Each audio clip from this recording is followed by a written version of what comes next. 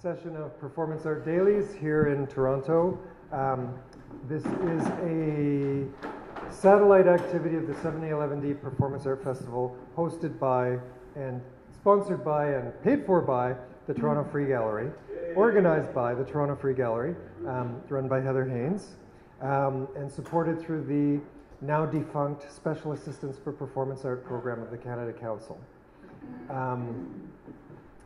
It's been a fabulous set of discussions so far. This is the last of our regular discussion periods. Tomorrow will be our final question period and also the closing panel of the festival. And instead of being here at Toronto Free Gallery, it will be at 2 o'clock at X Space, and that will be the closing event of the festival. What do I have to tell people today? I think Michael Fernandez continues performing in the neighborhood today until 5 o'clock. At various points, doing things with people. Is that the title? Yeah. You're here, so you're probably going to miss it. But Carlos Monroy is down at the St. Lawrence Market until 3 o'clock, and then this evening, of course, there's the regular performances at X Space beginning at 8 o'clock. Today's panel is hosted by Bojana Videkanic, who performed in the first week of the festival. It was part of this process that we're sort of opening up the dialogue between local artists and visiting artists.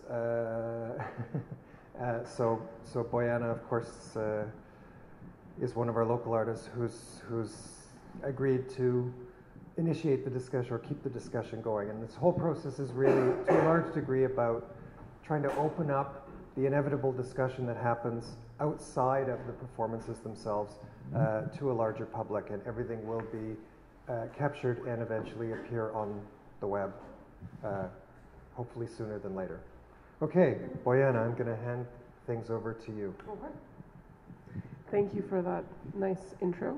I want to say good morning, but it's 12:30, so I feel like it's morning. Festival time is definitely. That's right. Yes. So let's just act as if it's morning. So I want to welcome everybody to the panel, and I just want to say, for my own personal kind of view, is that I'm really happy to have witnessed your performances last night. Really enjoy them, and I'm happy to be here to discuss certain things or aspects of your work. So I don't know how to do this. Maybe we should start from one end to the other. Who wants to? Pancho, are you more at ease with starting? Because Martine is kind of getting her groove. So are you okay with starting? I'm close to the door, so I can start. Okay. So I guess I just wanted to kind of spend some time on the work that you've done for the festival, and maybe from there we can carry on some sort of discussion about what your larger works are and what, you know, how performance as a practice figures in that. So what would you say I guess my question then for you, and I asked this last night, the relationship between the aesthetic and the political in the work, and the kind of improvisation that you had to do for last night's performance. So I know that you said Mexican time, and it's true. I missed 1 week of the show because visa stuff, visa problems. Actually, I have to confess that it was a little bit my fault, but Paul should not listen that, because if you go to the embassy saying that I want a visa, but I can't left my passport because I'm going to go somewhere else, and they said, well, if you don't leave your passport, you cannot have a visa. And then I said, well, but if I leave my passport, I cannot go to San Francisco. So it was a mess. But anyway, at the end, I'm here. And it made me change a little part of my performance because I'm doing this series of performances using these fish tanks and different liquids. For example, I have been working with milk, with Coke, with water, tequila, wine, and orange juice, and different liquids, and different words, of course, no? or sometimes I don't use a word, but I use something like situation, for example. No? Then yesterday I was going to use the word art, but I decided to use the word visa because it made more sense with the stuff I was living. And my project is just like to have this ephemeral moment of the explosion of the fish tank with the bat, but just speaking about to feel, you know, the process that whatever process in life that you are just you start something and then you go feeling how you say that, filling up of situations like a relationship or something. Sometimes it goes bad, and then it's full, and sometimes you are like pissed off of that, and then you cannot stop those situations, and then you would like to have a bat and destroy everything. But I think it's a metaphor. Is that word? And well, that's my idea, no? Like to create an ephemeral image and just I like how even it's anger stuff, you can have a beautiful image of the explosion, and well, that was like the idea, no? Like sometimes it's better to end something than to keep carrying that on you, no? And of course, I always, no, of course, I work with food because I love food. I don't drink, I don't smoke, but I have my vice, no? I like to eat, and for example, I think I'm gonna work very soon with chocolate, but the thing is, I have been doing performances with food like for the last 15 years. I met Paul like 12 years ago when I came here, and I was public of the 7A, 11D, I don't know which issue, maybe the second or something like that. And I was doing another series I was working in that is called Formal Picnic, and I was eating in the streets with a lot of people, like a picnic, but different because it was with not the regular rules of a picnic. I had a folding table, folding chair, tablecloth check, and I was eating very formal food, and to see what happened with the people on the street. And I did that in some cities, in Quebec and Montreal and here and New York and in Mexico, of course. So that's the thing. I'm working with food, and I like it a lot, and I think food is full of images, and all this imaginary of food is very, very rich to work with.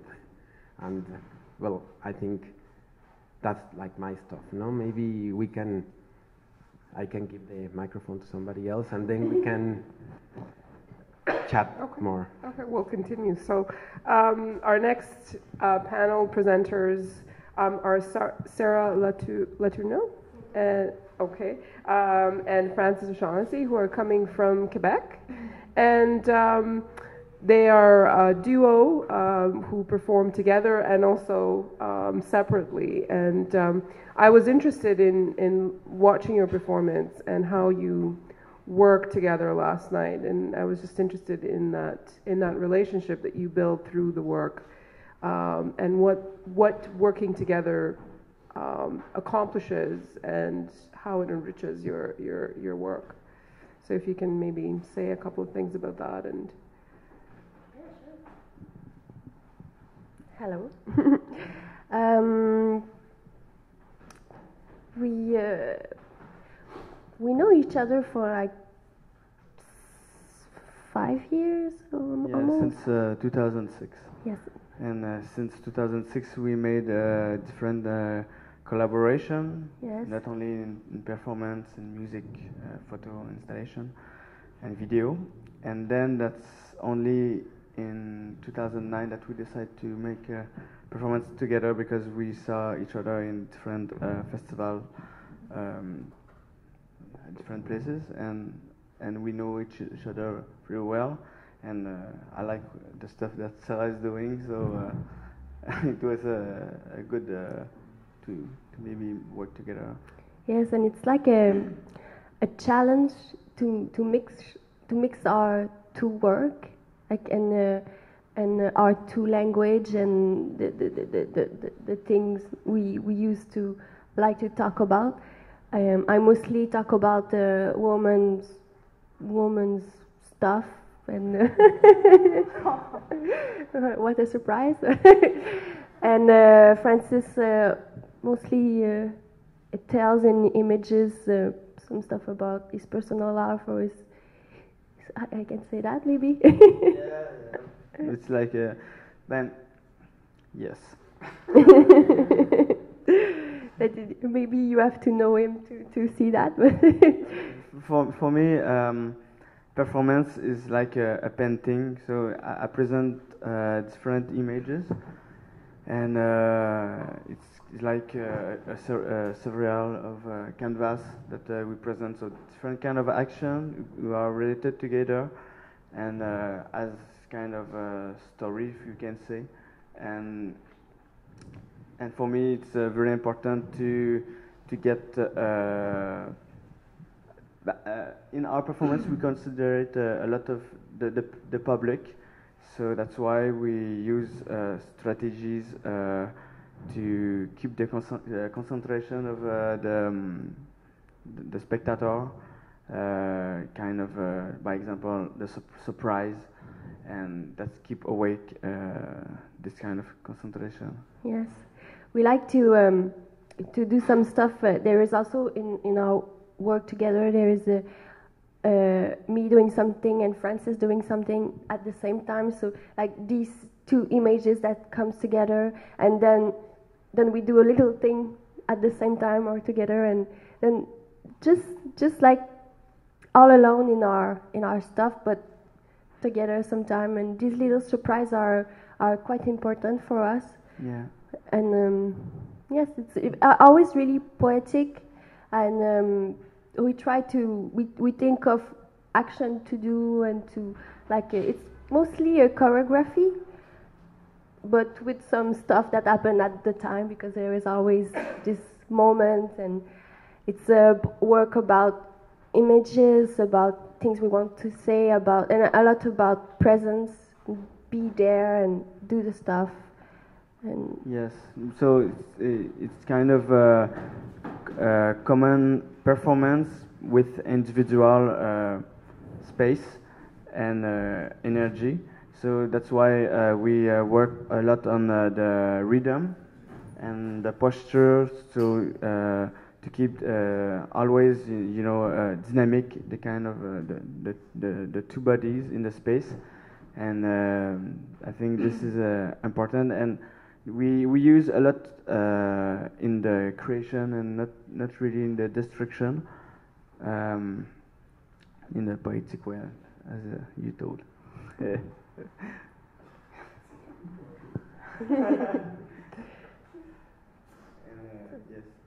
give her the. I can see you're a dynamic duo. It's an interesting kind of. I find that looking at the two of you performing and just in conversation is really interesting. So a lot of cross references between life relationships and then the performative relationships. I guess they feed off of each other. And last but not least, Martine Viale, who's coming from Quebec as well. And we had a short conversation before about her work and the ways in which the body and presence and time are working for you in your actions. So if you can kind of introduce us to some of that, and then we'll continue the conversation about topic. It. I know it is a huge topic, but yeah. We have to start somewhere, right? Yeah. Yeah. Well, actually, like I said, Bojana, right? For me, the example I like to take is, after the rain, when you walk on the street and there's tiny leaves with one drop of water on it. That stuff for me is presence that we ignore. we don't see anymore. We don't pay attention, so I try to put that in perspective in my work. And so the body is very important, but my body is everybody. So it's not my identity, like me, my issues, whatever, it's not important. It's how to create new images using the body and the relationship to the space, to the time, and also to people coming in. So it's like a canvas. The body is like not a canvas, but surface. No, not surface. Like a mediator. Okay. So I approach the presence of the body like sometimes an object also, but with history. And so it's without my control, you know. I come with everything I have and everything I don't know I have that rise up during the performance. Thank you. Yeah. And when we were discussing the leaf on in the rain, yesterday night I was talking to someone who was saying it is so amazing to be at an event where you have performance art, because it's like stopping, excuse me, it's like stopping in time, in a sense, because everything else kind of has a different sort of a rhythm once you're out in the, outside of the space where this is happening. And, I was thinking about people, there was a lot of people going to bars and places outside of the X space where we had the last night's performances, and yet inside there was a sort of a different kind of embodiment of time and space and presence, which was really interesting. And you don't get to that stage unless you make a choice to stand and take time to take it in. And that's why I guess performance art is really interesting in this bridging between everyday life and art, because it I guess offers opportunities to stop and think about moments that are important. So I don't know, would you agree with that? Well, I was thinking that I find funny that here we're listening that body is like a canvas or something, and I used to say that it was a canvas where you're gonna draw a story or something like that. But now I change a little bit my idea that body is a container, because now I'm working with these fish tanks, with these containers as a metaphor of something, no? So I like that performance definition can be very personal and very different each time, that you can say that is a canvas or is a container or is a place where something happened. And I like that thing that you're saying about time, that performance has its own time and you can manipulate it as you need. And I work also sometimes with somebody else in a performance. For example, there's this guy from Germany who went to Mexico because Clemente Padin, this artist from Uruguay, told him that I was living in Mexico, so he went to Mexico, he contacted me, and we decided to do a performance. We didn't know each other, and we just saw like 3 hours the night before the performance, and we went to a shop, and we buy this kind of shop like Dollarama or something like that, and we just buy a lot of things, and we didn't know what the other bought, and we were doing things with all those stuff, and even we didn't know each other, we could do a lot of things reacting to the other, no?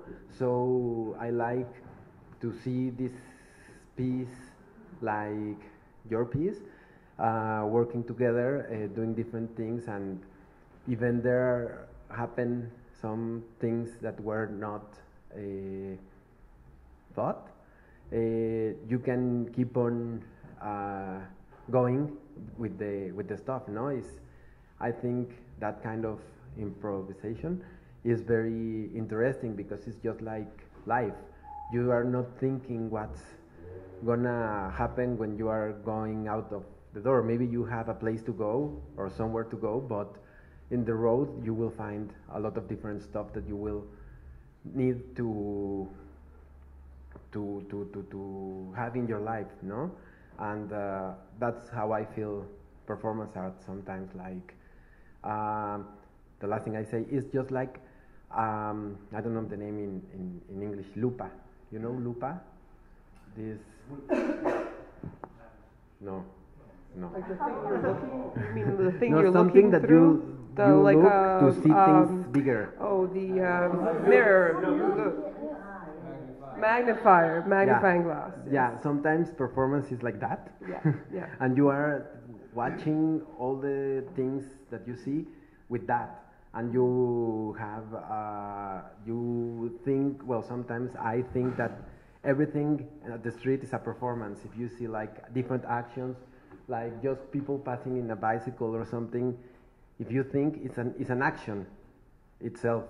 But is of course not the intention to pass by in front of the gallery with a bike, a performance, but it is a performance. So I like those things, like to be with my, how you say, loop? Magnifying glass. With my magnifying lupa is glass. really nice. I like lupa. Well, when you go with your lupa, yes, and you see these things and you discover a lot of actions where there are not performance art. You know what I mean? That's what I like. I think that's really interesting because in my conversations with all of you, there was an issue of improvisation and the relationship between improvising and everyday life actions. But in those conversations, all of you had a different take on what improvisation meant for your work. So, where yours was, I had to negotiate the fact that I couldn't get into the country, and that really, impacted how I'm going to change the performance. You guys are collaborating with each other and kind of feeding off of each other and changing some of the stuff. And then, Martine, you said that improvisation for you meant a different kind of negotiation that's more meditative in a sense, or sort of. So if you can kind of maybe speak to that, I'd be interested because I find it important. It's more like the creation of images are very important to me. But also, there's no fixed concept. For example, the piece I did in this festival, I found myself in a problematic during it. Because the piece was a sky, right, in the basement. And I was there doing each one, and then realized that, wait a minute, the sky is not organized like this. So I want to leave myself that room because otherwise I don't feel alive. Then I needed to react. Okay, this is true. The sky is not fixed. What do? I must adapt. I must create something new. And so in a way it's putting yourself at risk because you don't know if it's going to work or not. And that's not the important thing. Is that the important thing is that you learn something, you go further in your reflection of the work and of life in general also. And so the two of you do a kind of negotiation with those accidents, but also what your bodies do with each other. So how does that happen? How does improvisation work when there's two people performing? Because, once we're alone, right, it's easier to make those changes than when it's two people. You want to know? Okay. Yes, but yes. I used to. We made a performance together in New Brunswick, and I was working with instinct. I wanted to work with instinct and improvisation, so I was working with an animal. So I used to work with cat, mouse, and fish, but fish, well, and and the cats. I like to work with kind of animal that is not like a dog, like okay sit, okay stay, and that this kind of little animals get a very strong presence and do what you want. So that's you have to deal with it and to do improvisation with actions. And in this action, Sara was there with a big piano, who was in this room, and I said, "Okay, Sara, during the performance, you will play piano." But I don't play piano. So the thing is to play with the instinct, to make a kind of ambience and to deal with the situation, what I'm doing. The cats don't want to go there. What happened? What I can do. So this is kind of a tricky thing because it's like okay, I will give another example.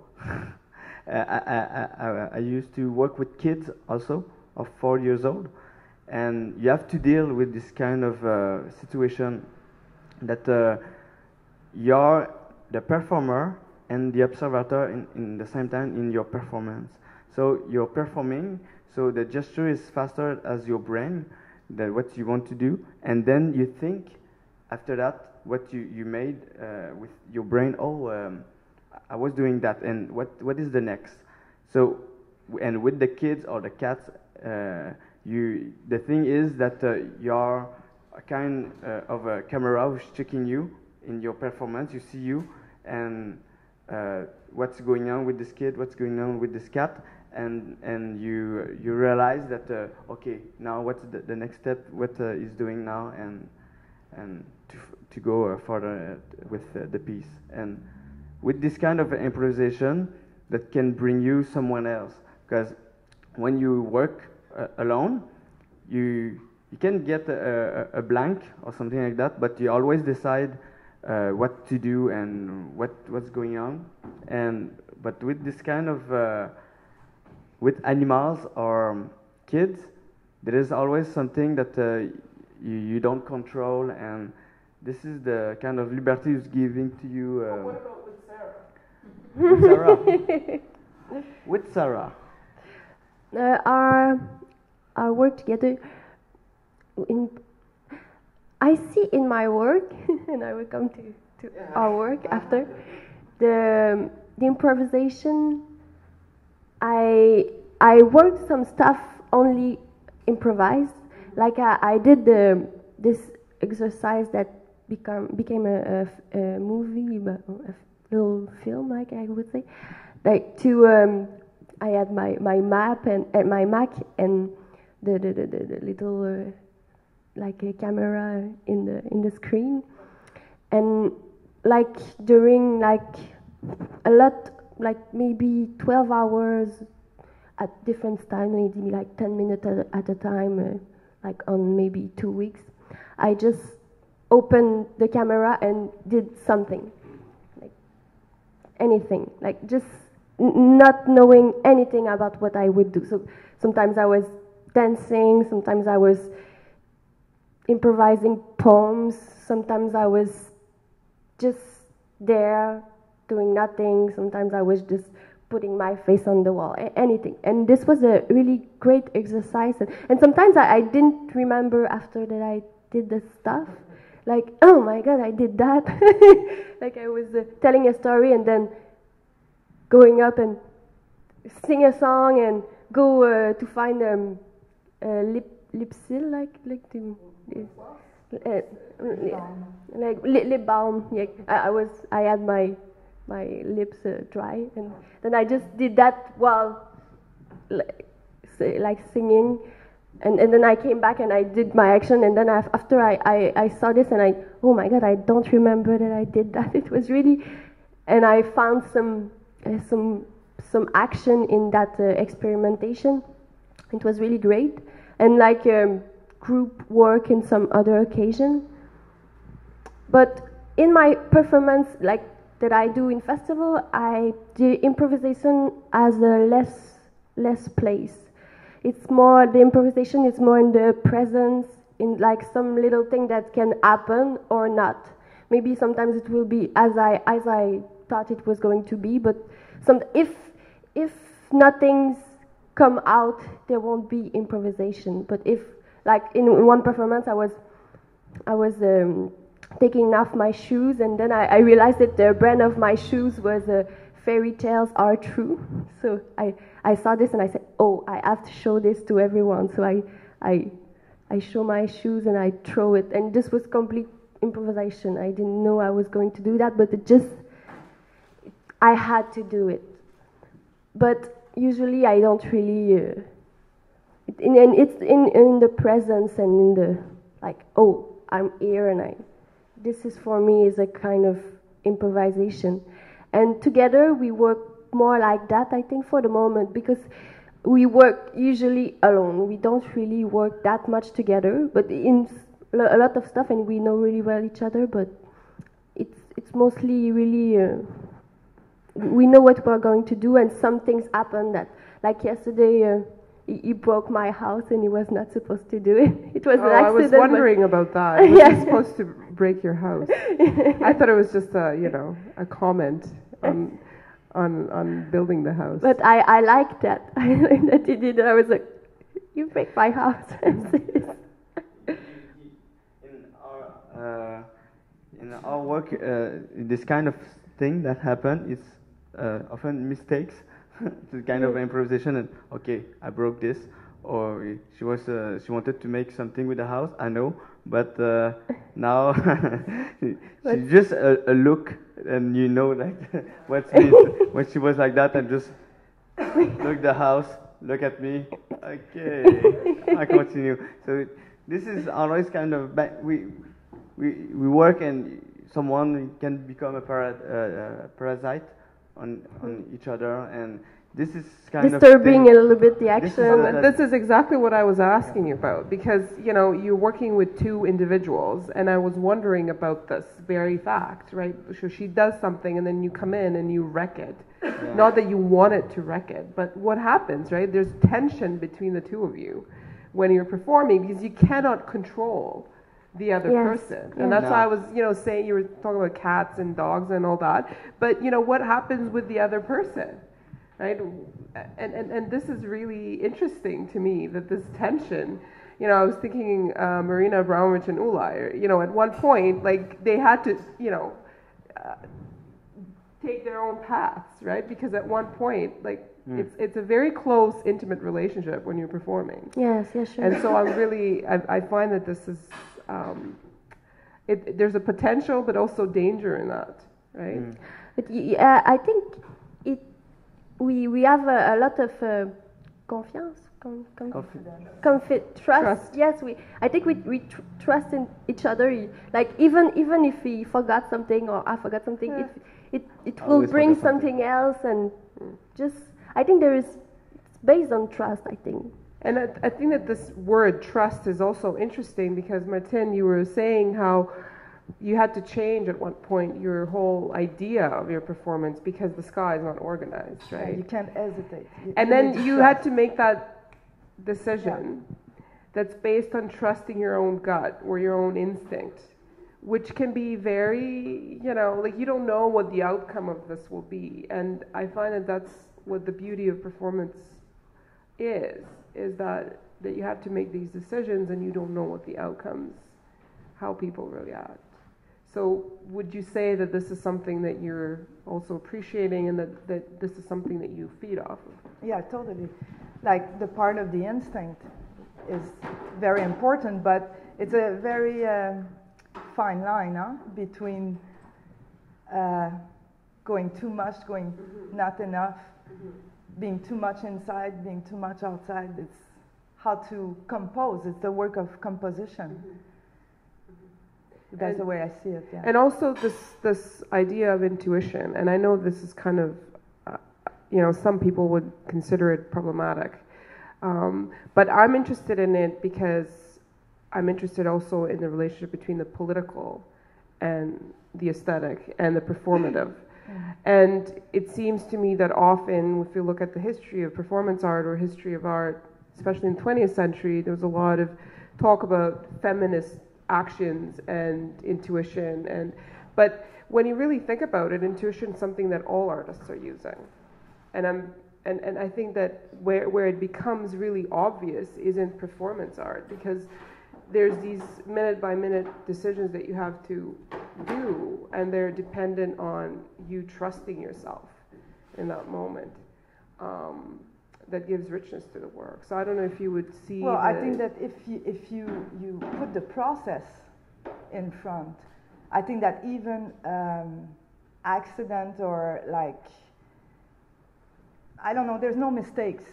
Yeah. There's only a process, and you need to assume it to the end. You know, otherwise it's showing yourself. Yeah. And for me, that's not what performance is about. You know, I don't know yet what it's all about, because otherwise I wouldn't do it, right? But, and I think that's mostly why I chose durational work, because the fine line between life and art, the work in the studio and the work in indoor or outdoor is very, there's no answer. You need to create the answer while you're going. So, yeah. Did you just say performance is not about showing yourself? Not for me. It's interesting because in earlier discussions, I know. suggested that was exactly what it was about. Yeah. So Well, I question this. Yeah. I'm right there right now in my process. Like, why do I do this? And do I really want to show? Like, showing involves like, okay, this is who I am. So you don't invite the person to have a discussion with you. You're always talking. And so for me, it's important, like, to the people who come to see are as important as me performing. I have nothing to show them. Like, I cannot say, oh, this is the way to do. Like, you have your own way, I have my own way. So I'm just proposing something that is quite open. So, but the idea of showing is it's a question. But that doesn't mean, for example, that you're going to talk to people during the piece, or no, and also, even if they ask you a question or something. and also when you do a durational, you're with your mind. The mind doesn't stop thinking, and the ego doesn't disappear. And so when you're alone in the room, it brings a lot of emotion too. Well, that was a bit extreme.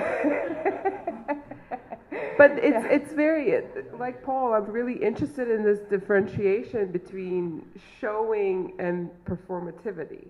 Well, yeah. And I think that it's also the difference between life, or no difference between life and performance.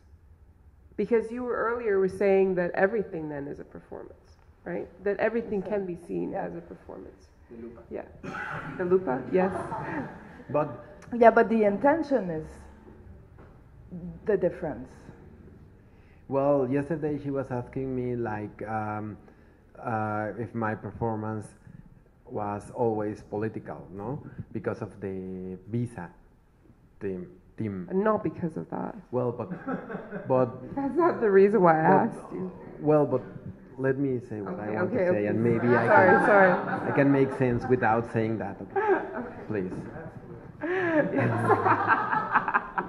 The thing is, when she asked me that, what she asked me yesterday, I answered no. I don't work with political performance, but the thing is, I realize that when you perform, you do political immediately, because you are saying something and you are putting your body somewhere that you are going to be seen. So I think it's naive to think that you're not being political somehow. Yesterday my performance was more political than often, More because overtly. like more overtly, like openly political. Okay. Maybe. Yeah, but I mean, Yeah. because the visa stuff is very political. So, if I use the other word I was gonna use, which was art, I think it's another kind of political stuff.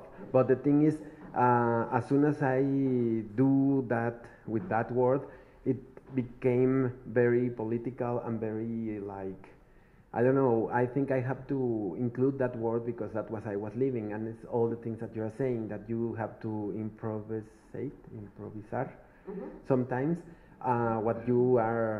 what's happening around you. And for example, when I used to do my picnics, one day I was busted.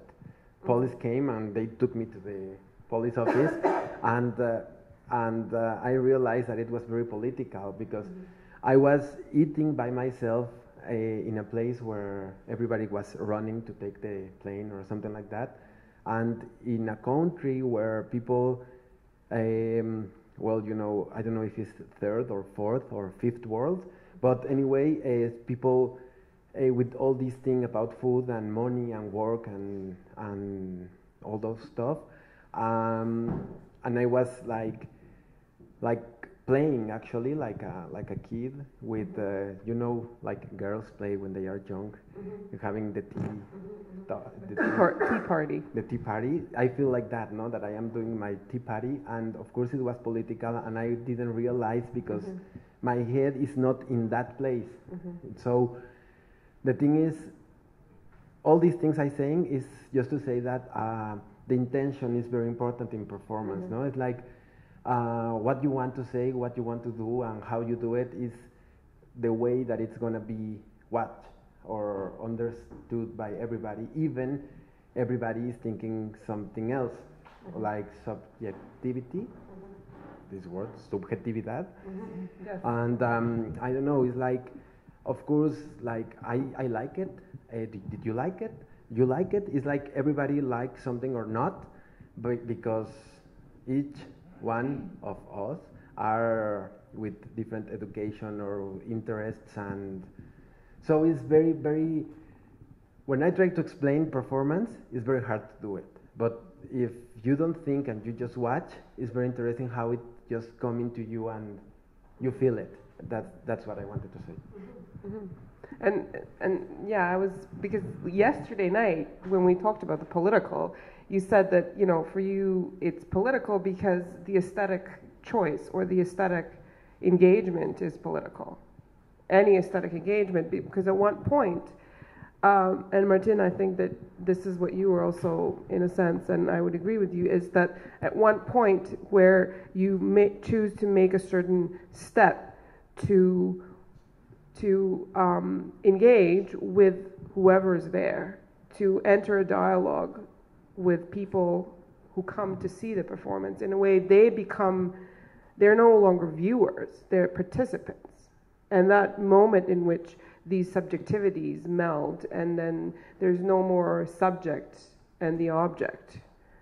And this is, you know, thinking about the porous membranes of the body and of who we are, and, you know, metaphorically representing both the inside and the outside.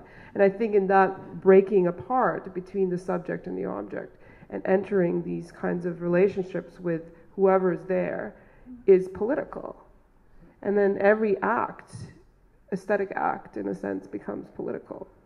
It doesn't have to be, you know, well, I would overtly. say It doesn't have to hit you over the head to be that. Yeah, everything is everything. It's not only political. It involves a lot of things that sometimes with talking about it, we may, you know, language is difficult because it put something, it's an ending, right? But there's so much things going on, and I don't know. I'm careful about using like one category, you know, because to me there's some flu zone. It's not that okay. This is political. This is universal. It's all so complex, and that's the beauty of it, is that we can't understand everything.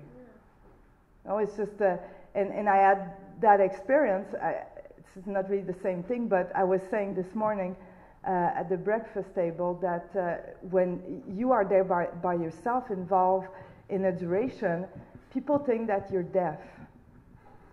I hear so much things. And sometimes they talk about me, and I'm there, and I hear everything, and I carry that, and I'm like, oh, this is very interesting. Human beings are very interesting, like the way they interact with you, and there is something there they need to touch, and it's so to reduce it to one thing, like my question after your talk, Rodi, yesterday was, and I still have that today. What is political art? Like what should we? How to do this? It's complex. I don't think we can. It's just like we're opening some little doors. But that's the point. That's what I'm trying to say. It doesn't have to be, it doesn't have with to a be great anything. P. Yeah. It doesn't have to be anything. Yeah. But just the engagement with the other, whoever that is. For me, the it's most creation important of thing that is to be true to myself and to be Mm-hmm.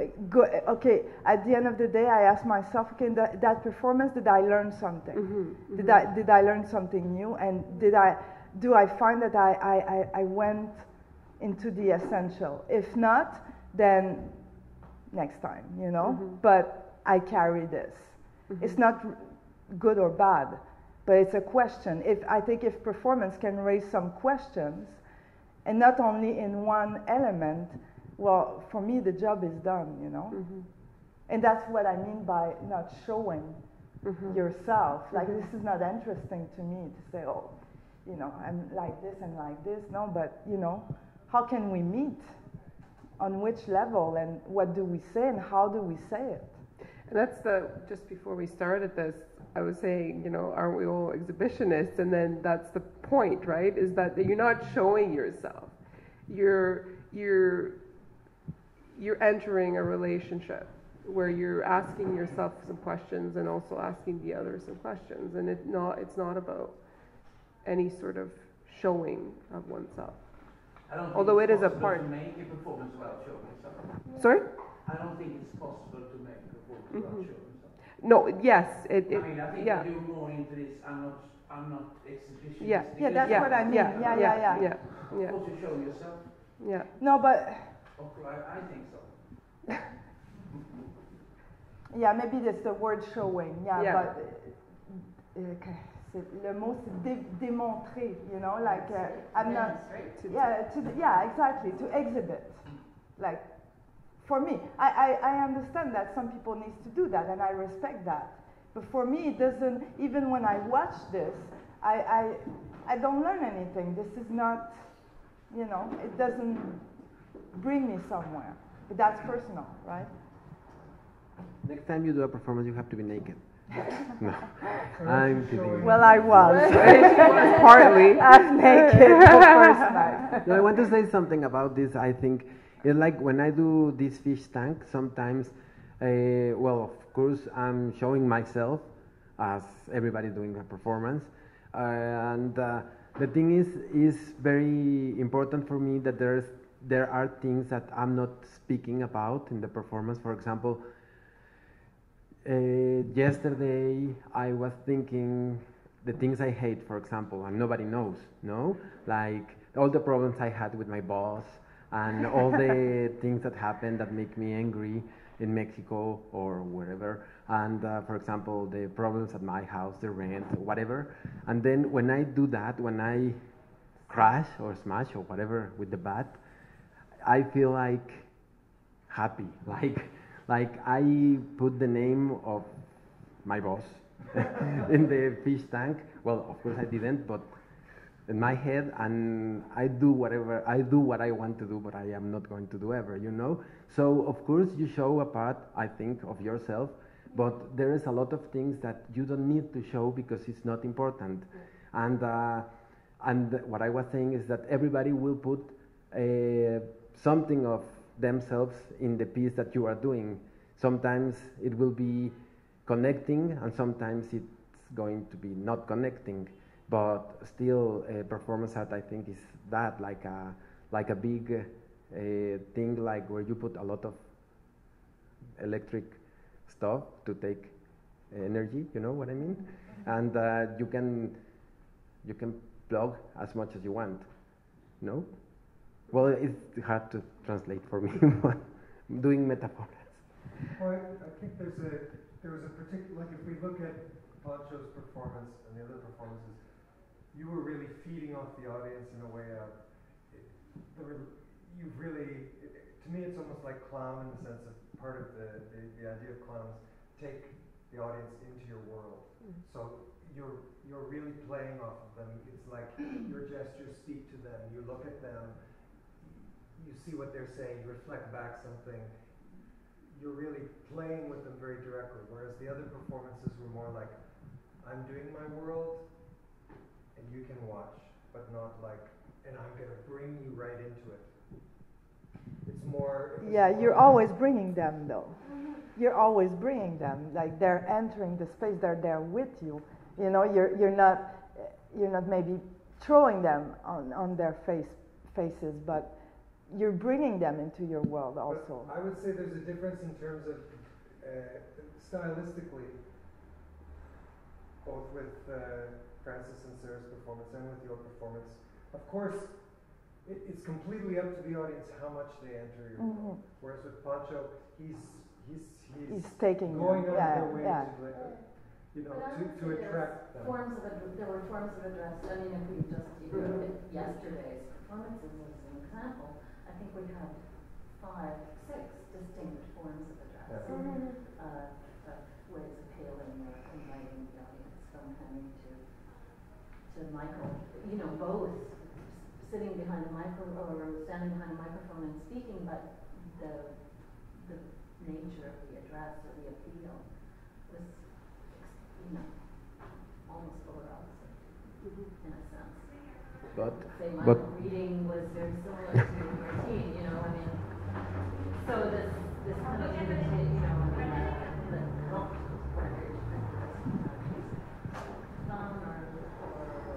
or you know, direct appeal. But I want to say something. Like, for example, the other performances I have done with the fish tanks, it was yesterday very funny because all the things happened. I didn't expect that all these things were going to happen. For example, when I did the other performances with tequila or with milk, with the different liquids, I didn't go into the audience.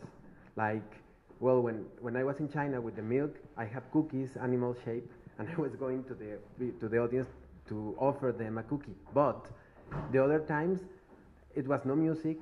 It was very like ritualistic way to do it, very silence and everybody in silence and nobody speak and nobody nothing. So it was very different. But yesterday, that Carlos Monroy told me that I should play this music, and I said, well, I don't have the music I want, so I prefer to be in silence.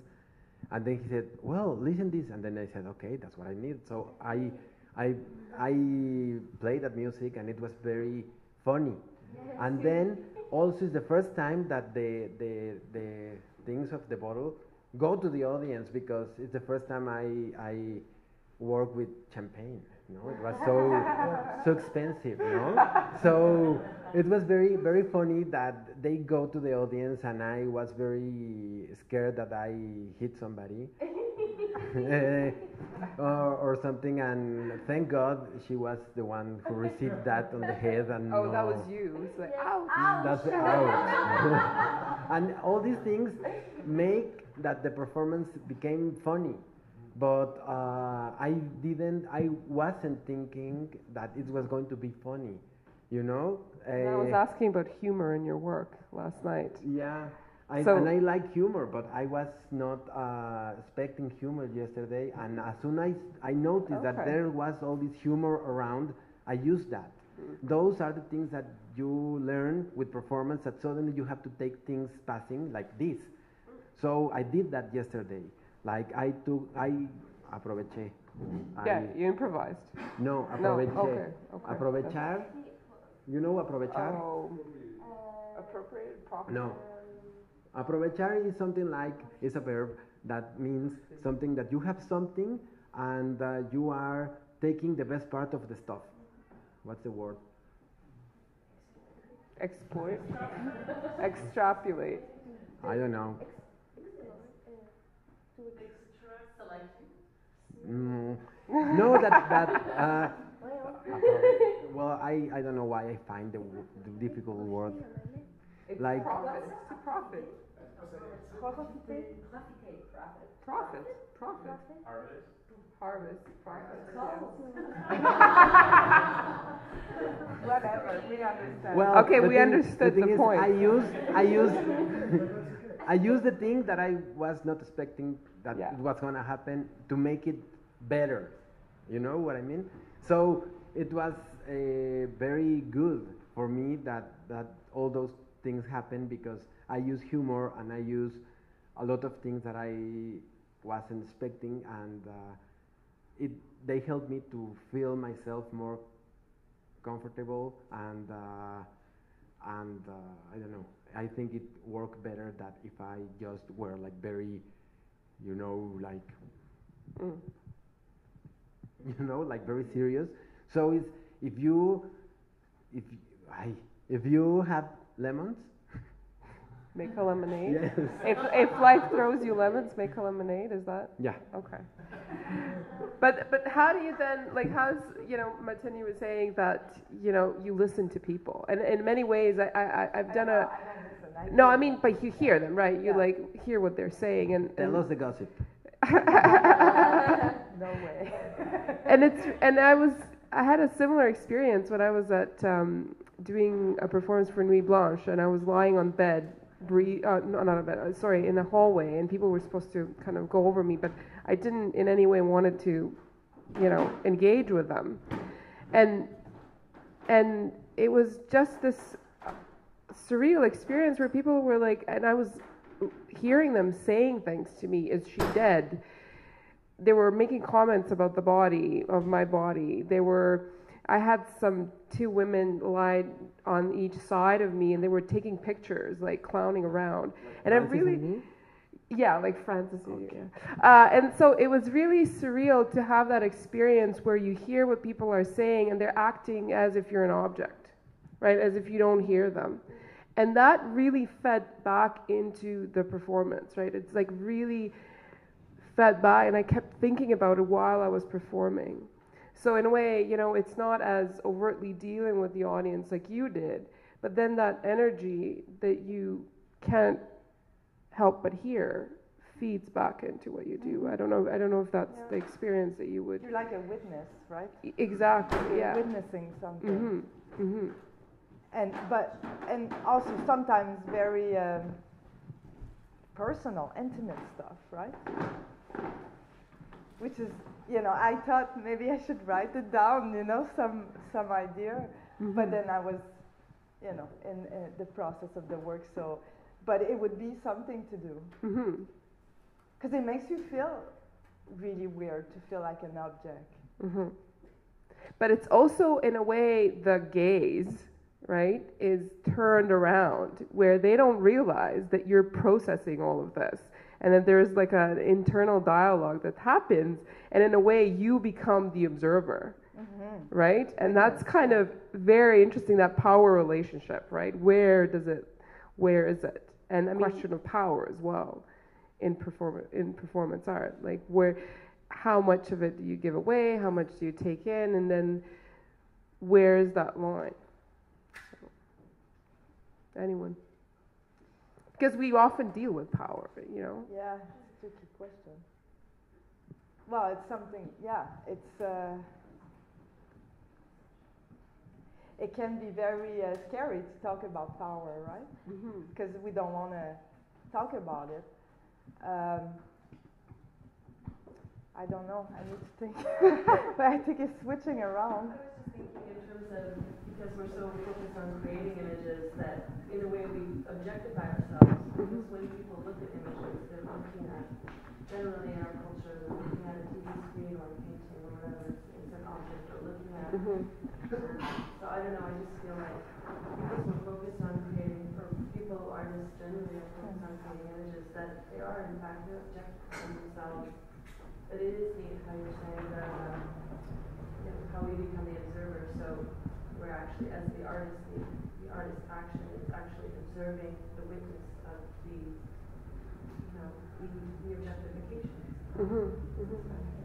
I've been formulating such a thought to speak to you. This idea, it's coming so naturally in this conversation, the idea of the power as a performer, whether it's like viewing yourself being viewed as an exhibitionist, if you're demonstrating something, or putting something out. Even if you're not saying, this is who I am, you have a haircut, you make choices where that cut, how it falls and how it looks, whatever you choose to wear when you're performing, however you choose to carry your body, but even also how you set up the camera. So as you were describing your piece, it became, and you're responding by saying that you didn't intend to shoot people with corks or hit them in the head. In fact, you laid out a piece of tape and you had a space. Some people were shot at with glass, and they were objectified in that moment. I felt actually in all of the pieces objectified in that I was connecting. I was asked to inhale chemicals, a green Comet, yes, familiar smell, all familiar, as well as to potentially be hit in the head by a cork, or these moments where you created interaction on a different level, but I think quite comparative. You brought us into a space that had elements all through it. I mean, I relate to your piece because I myself performed it in that cell, that space, and it's a very charged space. But I would liken this for anyone who saw the performance between Sylvie and Claudia yesterday, where there may not be something overtly happening where they're looking at you sometimes. I caught your eye a few times, subtly, but I felt such a resonance of energy, in fact, in all of your pieces, where I was like, I am here, I'm a part of your piece, you need my energy in a way, as much as I need yours. We're there, that's an interesting thing. I kept thinking about the fourth wall. I don't know other language to use to describe it, it's a theatrical term, but that space between us, that space that goes across that line, where my energy is affecting yours and yours is affecting mine, and how you definitely interpret it differently to each of you, that power that you have and our power to use.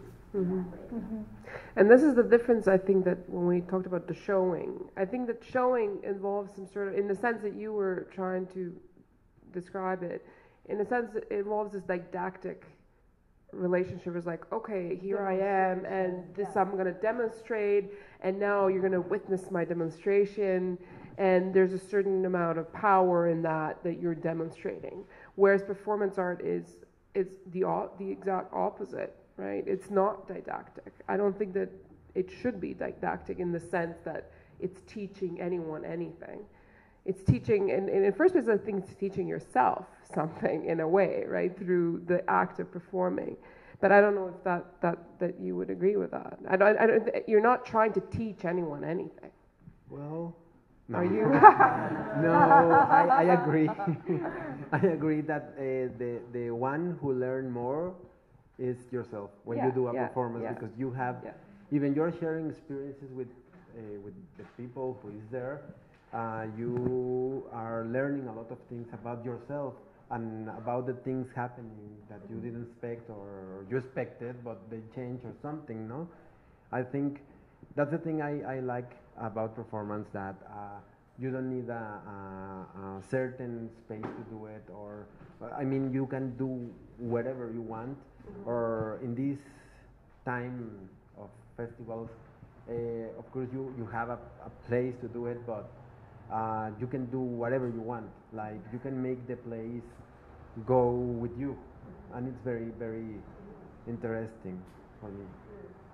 I would say that I'm not trying to really learn something, even if it happens anyway, or to teach something to the audience or something like that. But I want to. For me, it's really important. It's really important that the audience and I and us can feel something. It's about feeling. I think it's about you're there with me, even if you're sit down and I'm up. Like we are all alone, all together in that moment and that action. And for me, it's really. And that's what kind of comes back to what I was saying earlier, is that performance art has the ability to kind of take us out of time and into its own time and create relationships within that.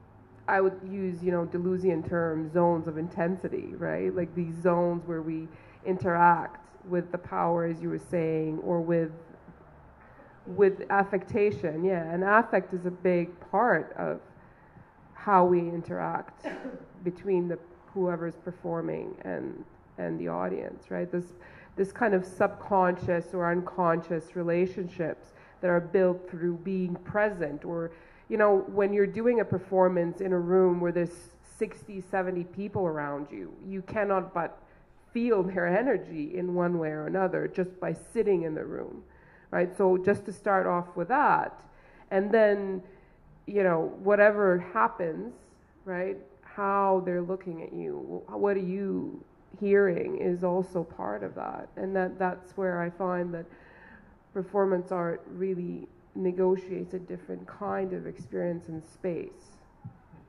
Sorry. That what you're saying, I feel when you go to a place where you are like a festival or a gallery or a museum, when you are saying that there's going to be a performance, people come very open to see performance. Mm-hmm. But when you find something at the street that you are walking or in the metro or something, is very different, the energy, because people is not open to performance, because people is walking to their work or whatever. So it's I find very powerful that performance make people stop and watch sometimes, well, if they have time. But for example, in Mexico City, we were working a lot with performance at subway stations. And it's very interesting because sometimes people in a rush pass just like fuck, and very angry. But sometimes people stop. And one day in this subway station in Mexico that is called Pino Suarez, is a big connection station, and they have these, I don't know in English, vitrinas.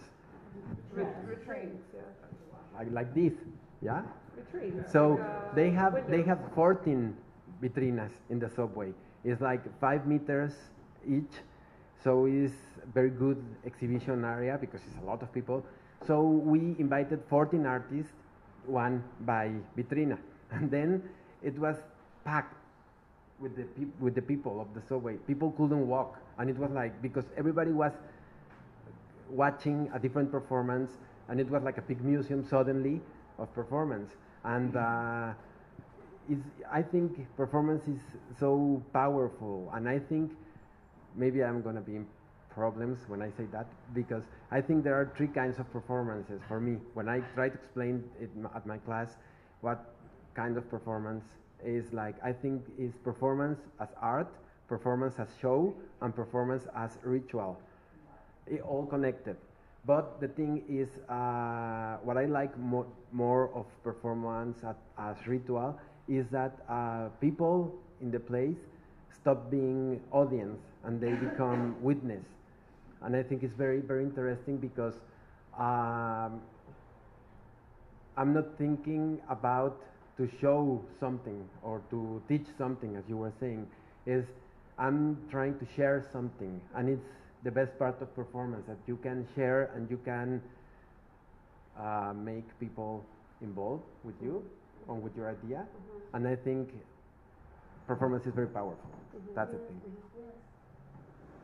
When we come back to the leaf after the rain, right? No, I'm not a leaf.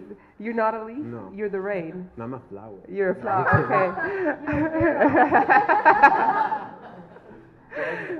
Just I'm just a girl in the world. Okay, the leaf, please. No, nothing. No, so you were coming back to it. Yeah, I was coming back to this idea of the leaf and then to stop, right? And it's so interesting how we go through every day, or when you look at people going through the everyday actions of their lives. But the performance artist uses those actions to actually make them more meaningful, in a sense, and to kind of connect or reconnect with the everyday life through a different sort of employment of elements of that. And to make that, almost meditative moment, or to recreate that meditative moment where you can stop and think about what you are in the world. And, think about the leaf covered with the rain. So that was when you said that earlier today, I was really struck by that, because that's exactly what I was thinking about performativity and performance art. So I don't know if questions. Yeah, questions. I'm thinking about different categories and thinking about a couple of things that have been touched on, which I feel you're speaking to right now, which is like art life, for life is art, whatever that.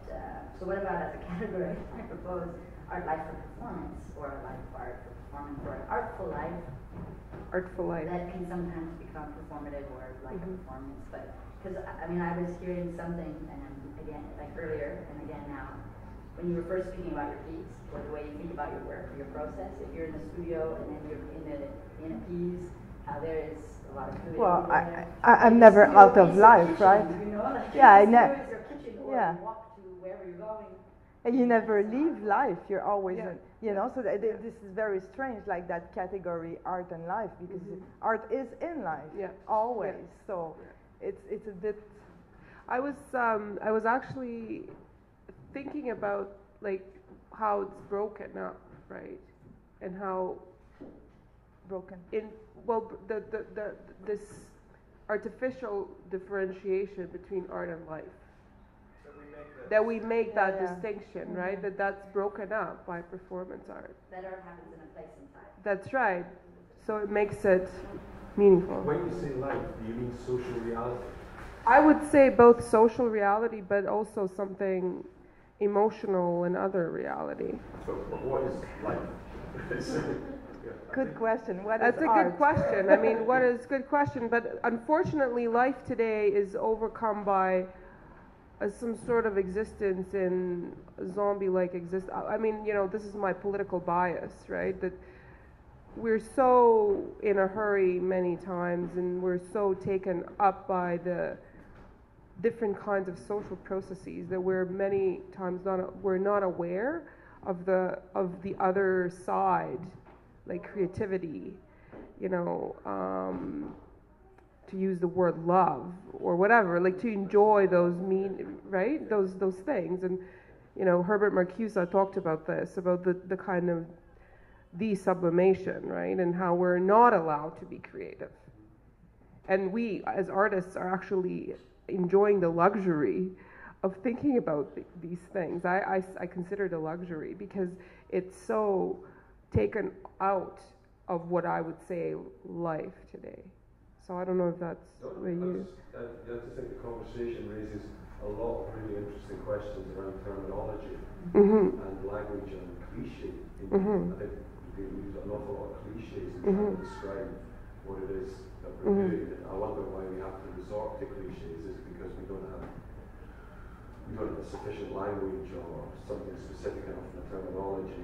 Can we agree a set of terms? And of course, I appreciate that everyone speaks different languages and so on, different needs of different types of communication. So I'm just wondering about all those notions that are being discussed. And you just raised, Martine, this notion of art and life. That's sort of like, well, what's that spatial relationship? That's what it sounds like. It sounds like art's over here and life's over there. So that's what I said. Well, There's no conception doesn't. It doesn't work. It doesn't work at all. Yeah. It doesn't make any sense. Yeah. Because we try not to think about things in spatial metaphors. So it's like, well, art in life, art next to life, art above life, art through life. I don't know. Next to is good. How about artful life? And how do we set ourselves to use terminologies which mean that we make questions that we can't answer, like what is life? We can't really answer that. What is art? We can't really answer that. We can have a go at speculating on it, but there's a sense that we're trying to find a solution, I guess. So I was just interested about, thinking about art as a form of social reality, with, in relationship to these other social realities, the commercial social reality of recreation of the street. And I'm just also thinking about, are we people? There's been a lot of reference to people who do this, people who don't do that, people who notice these things, people who notice those things. people who can come to performances. So do we not share the same social reality as other people? I'm sure we do. Well, don't we? Of course we do. Well, we do, but in a way we don't. Well, if you said there's no difference between art and life, we do. We share the same thing, right? There's no difference. Yeah. But again, we're coming. Is there a possibility to evacuate social reality? No, there's no, but it's also the issue of having the luxury, again, having the luxury to create art, to be called an artist. That's a luxury, because there's people who work, 20 hours a day in a factory somewhere, who can't afford that luxury, and who are not thinking about, the differentiation between art and life. They don't have that luxury. They are. I'm not saying, I'm working. I'm not saying that I'm evacuated from social reality, but the fact that, I'm not also negating that we shouldn't be thinking, but I think that there should be realization that in certain instances, that differentiation between an art and life is quite present. Maybe not in our lives. I think we're making it more present by the way we're talking about it. Well, potentially.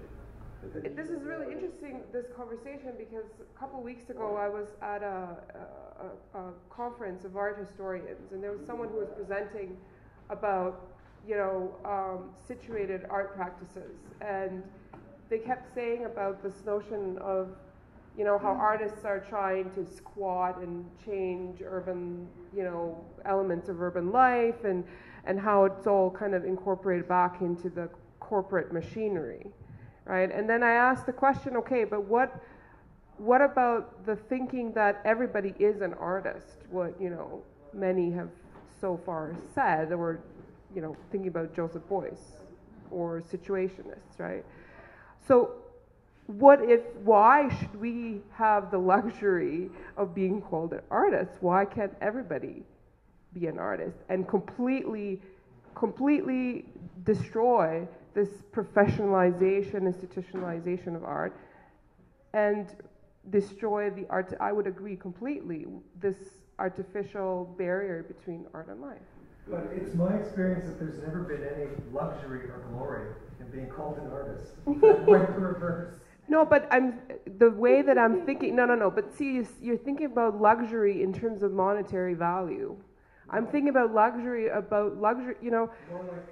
social standing, perhaps. or social standing. I'm not thinking about luxury in that sense. I'm thinking of luxury about emotional, intellectual, and creative life, right? It's the luxury to reflect upon these things. Well, all humans have this desire, or will ultimately be fulfilled by this reflection that we partake in as artists. Like, who are we to say that that's what people should have the luxury of doing? not. Artists have the luxury of entering the priesthood or becoming, left-wing sports heroes.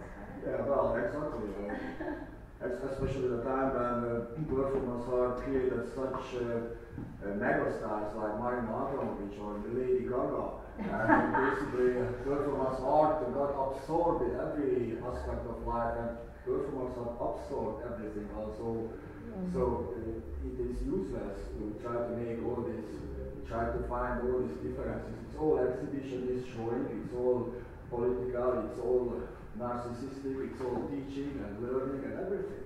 So it's you can't just segregate things or try to create a definition that will satisfy. It won't satisfy you at all.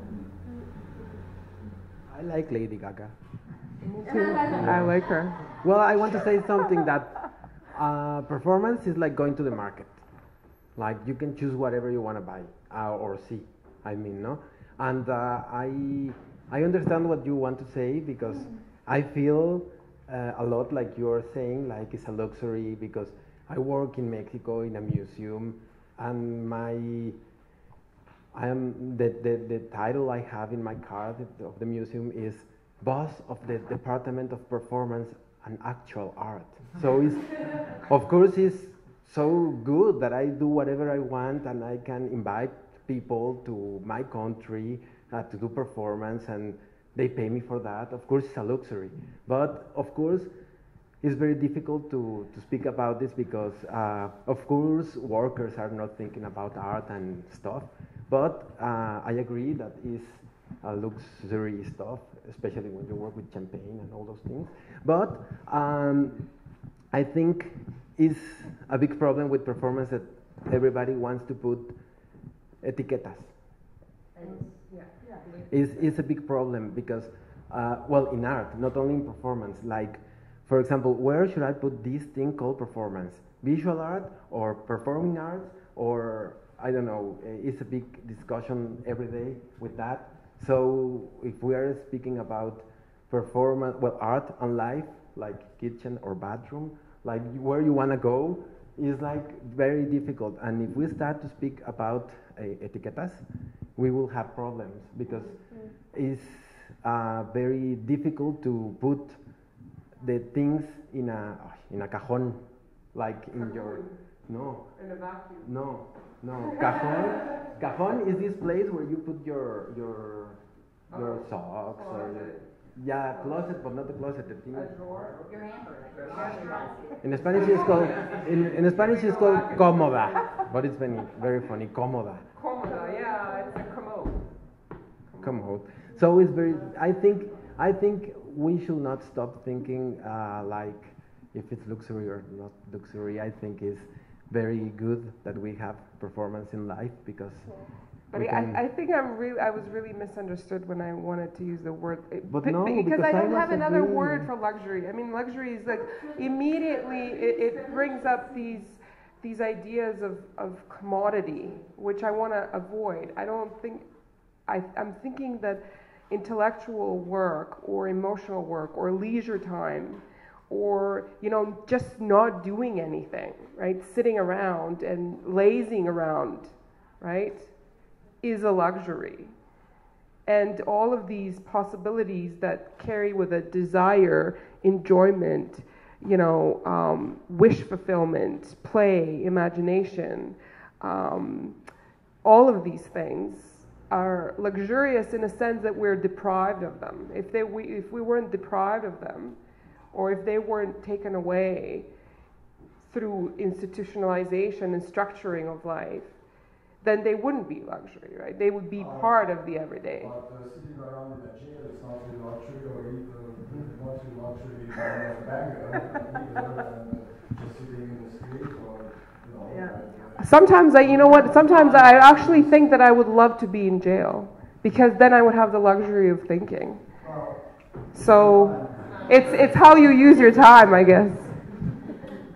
And I mean, saying that being an artist is a luxury. Well, for me, I'm an artist so that I won't be a murderer. Like, oh my God, what a differentiation. I know it sounds like a joke, but really, if I had not become an artist, I would have become a killer. Yeah. And this saved me. This is the side of the poem we haven't seen before. That's sure. So for me, it's not about luxury. It was necessity. Yes.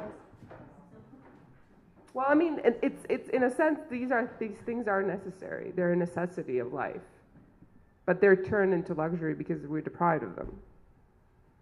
Sorry. Well, I just want to mention though that I think it's also really beautiful in a way that we can't communicate about this as this labeling problem and this terminology problem, and that we maybe don't have a common language as artists, because that is why we make the art we do. Because what we do is ineffable, and this level of communication that I've experienced watching each of your pieces, like, I feel I know a part of you, or you know a part of me, and you don't even know my name. We've never met. I don't know you. And that's what's important. And so, in a way, I love that we can't communicate about this. I think that's wonderful. That's why we are doing this. If we could say everything we are doing and everything we are taking and put like etiquette on everything, why would we do art?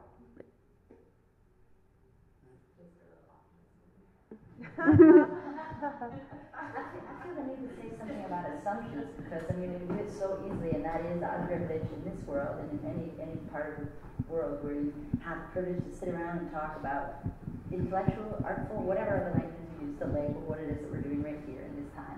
We do have a lot of privilege. I feel the need to imbue privilege above luxury just because if we look at it that way, we don't have to see it as like this is a bourgeoisie, this is something that we benefit above other people. But that we make choices, difficult choices. I've made very little money as a performance artist, and yet I'm committed to it because of something that resonates powerfully for me. And obviously, anyone here has some relationship to that. You know that it is a privilege in terms of developing ways that we see or we experience the world.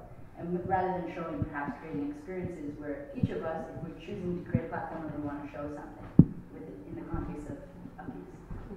So we're wanting to create an experience where this visual, this object, or this action, this gesture, this sound, this movement is resonating in some way for us. We believe it resonates for us, and we feel that resonation with the audience or whoever, or no audience. I keep thinking like performance of all places. In my experience of looking at contemporary situation of contemporary art, we see performance artists or people who don't even use those labels that look like what is an ordinary person? Assumption. What is an artist? Assumption. What do we think that person looks like? But that performance artists, I'm going to use that label just because it's the language we're using, are doing things that happen for some time, direct documentation, screening evidence, or performance for video, or things where it's a photograph and a text that says, I did this, I winked at the moon. You know what I mean? That's like something everybody can do anytime, right? Look at the stars and have a moment, an experience, you know? There's a transgression that's been happening within the sort of I don't know, the various worlds and realms that fall into performance art or experimental theater or whatever, where we are changing the language of art and life because that's how we speak. We use all kinds of things other than just words that get us caught up, you know, assumptions. It's a privilege to be here. No, yes, I would totally agree. And the word is privilege. Yeah. Yet somewhere in that narration you just gave, there is a leap. Like you said, to see a photograph and said the performance on the moon is one that is very, it bounds over limitation of space and time. And I think if one has a mind to determine that as their work, is also a quality that one is actually perceiving. I mean, it's beyond titles in some ways. I think that most people, even people who work, say, nowadays, they find moments in their lives, whether it's walking through a cemetery or past a schoolyard, where they have moments of, if we call it reflection, a moment where they feel something powerful, even if they are subjugated, is that a better term, where their subjectivity is forced to have to play out motions through a system, a complex system of powers. There's always a moment, even before you go to sleep or just when you wake up, where you have that experience, right? Whether it's like looking at the moon, but you feel something, and you may or may not call yourself an artist. Like children call themselves artists, and they are. They call themselves that. I did when I was 12, and I believed I was. You know, or you may not call yourself an artist, but you experience things in life that are reverential or whatever. It doesn't necessarily be put on a platform. I appreciated when I was taught by an artist that performance didn't have to be something that was set up within certain confines. This artist, a Canadian, Diana, right, who, you know, really opened my mind to the idea of what could be an experience that could fall into the category of performance by photographing a moment where she was winking at the moon. And it just changed things for me, like, it really did. Performance. But then the focus is on the work. You know, and I think that's what we seem to be skirting around. I mean, the work is what it is about. It's not about the titles. And I think the more we focus on the work, the more we are able to get somewhere. That's what fuels us being alive. And I think it's life fulfilling on some level, life supportive. We're looking to get somewhere where something's happening, something's being transported. I mean, I'm not looking at it even as an escape. I'm looking at it as a misreality on some level. And I think artists are generally making us aware of that in all our acts. To me, that's where my interest is. It comes back to the work. I don't care what the hell we call it. Disciplines are not interesting to me. Maybe we have problems when we stick to those things, then we don't see the crossings. We don't see the fertilization of the work. That's limiting. And it's complex because as you said, as we stick to them, I would say nothing is wrong with definitions. I mean, this is how we make sense of the world. This is how we model the world, and we try to constantly define. And I think it's a basic and enormously important, human necessity. I think it's fine to define. I think it's sad when we stick to certain definitions without being able to perceive the tension and the dynamic in every term we use. When we stop questioning, especially when we have a discussion, we keep using this. I always said cliches. Yes, they're cliches. At the same time, they're pregnant with a certain amount of truth. So I wouldn't say let's stop defining because it's a bad thing, because we integrate the complexity. No, I would say defining is important. We all do it all the time. It's a right to say I can live without defining, but it's enormously. It's a form of. It's a way to encourage when you stick to your definitions and you truly believe they signify the absolute truth, as we sometimes tend to do, which is scary. But I think this in a way goes back to Roddy's discussion yesterday about mondialisation, in the sense of if we can construct our world in some way, if that's an active process, change the definitions, you change the world in some way. If you can create a kind of consensus around a changed definition, everything is changed. I suppose at the same time, though, there's Wittgenstein's view that the limit of my language is the limit of my world. Exactly. It's true. Yes.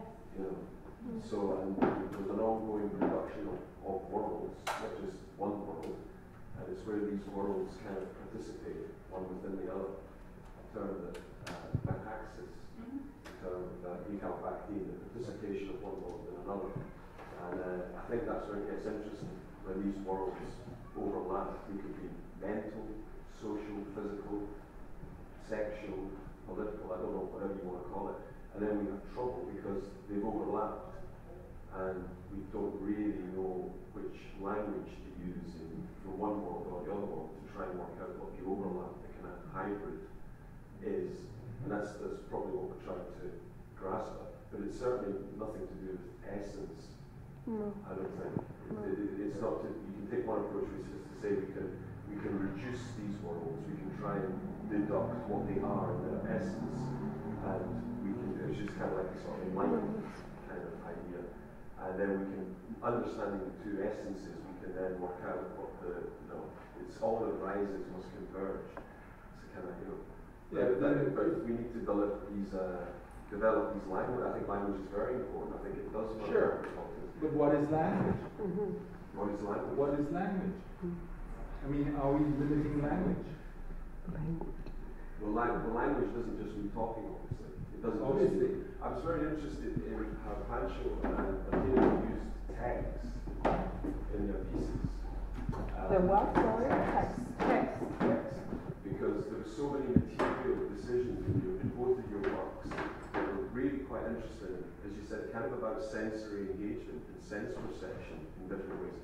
But yet there was a need to introduce text, as if this text would kind of override the sensory engagement, the sense perception in terms of aesthetic experience and the performance. But in both of your works, the text didn't really have a material property in the same way that the other objects you did do. So these are printed out on white paper from the computers. It's just a word that I want to hang in space somehow. It was interesting when you cut it, and then it sort of took on something more material and actually stuck it to your body, made it kind of more real. But then when you took it off and put it in the champagne, it kind of worked. I kind of thought, I don't know if you want this text to be three-dimensional. It's sculptural, so maybe it would flow, or I don't know what, but it's not the right material. it's not the right manifestation of the text. And similarly, Martine, you used the sort of handwriting around the place, which when you're looking at everything sort of visually and sensorially, then you get these kind of these texts which seem to want to overwrite and say, I hope you understand what this is about. I don't know if you think that's a fair comment, but because the question of what is language and how we think about text. Well, of course, like the piece is not finished, right? It's never finished. So I take this comment as, yeah, it's a reflection. Like sometimes we do things that maybe I needed to have something to reassure myself that, okay, I didn't think about it. I'm just saying it could happen. You know, I'm not perfect. And no, but in a sense that it's good, because then maybe next piece I won't need it, or maybe I still will put it because for somehow I do it also for myself, right? I think it's kind of like we're creating a difference between the thing and the description of the thing. Yeah. To me, it wasn't a description. It was like, because often I work with collages of images, so it might not have a direct way, a direct link to the other work, you know? You may not have seen Martine's work yesterday when she actually had those words on her body. The first night, yeah. Where they actually had. And also I did little actions before doing the sky that nobody saw because I was alone in the space. No, I'm not saying that at all. I'm asking a question. Yeah, no, definitely. I appreciate that. Yeah. How we use the manifestation of text. It wasn't a criticism. Yeah. It wasn't an attack. It wasn't anything like that. It's just, yes, it can be on paper. Yes, it can be written on the skin. Yeah. Yes, it can be projected in neon. Yes, it can be. I'm just interested in the choices, because of so many very specific choices in most of your works about how to handle the liquid in most of the work, interestingly, how to deal with form, how all these very, very careful decisions, and then text kind of appears in a rather sort of roughly arbitrary form. But what works for you with respect to Martine's work? That sounds like a criticism. It's a critique. I'm just discussing your critique. I'm not attacking you. I am expanding the discussion of the materiality of the text, and really, I think you're raising an interesting issue. I don't know why you always think I'm attacking you.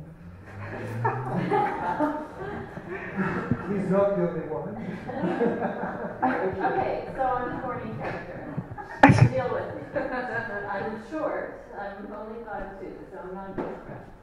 I'm really interested in this perception around the fact that letter forms are somehow trump other kinds of material forms.